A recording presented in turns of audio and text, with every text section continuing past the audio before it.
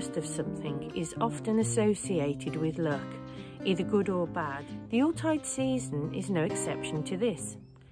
We begin with counting down the days to Christmas Day by beginning on the 1st.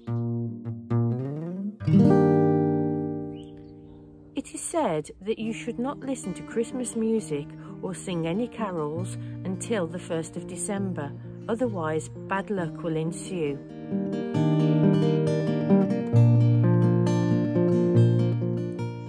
Eating your first mince pie is meant to make it a very lucky day.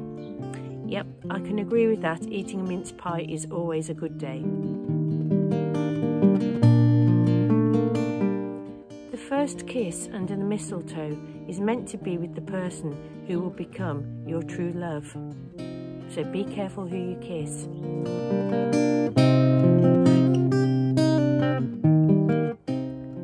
The first person to open the door on Christmas morning should say, "Welcome, old Father Christmas," and they will have very good luck for the rest of the year and on Christmas Day itself.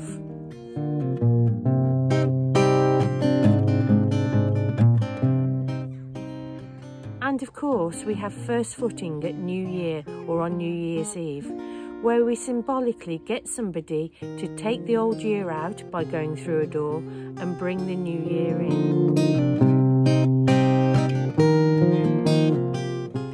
This old rhyme from Nottingham helps us get this sorted as to what we're meant to do for first footing.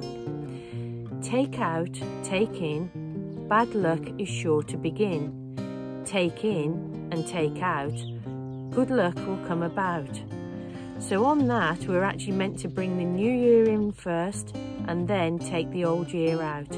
And ideally, it will be done by a dark-haired man.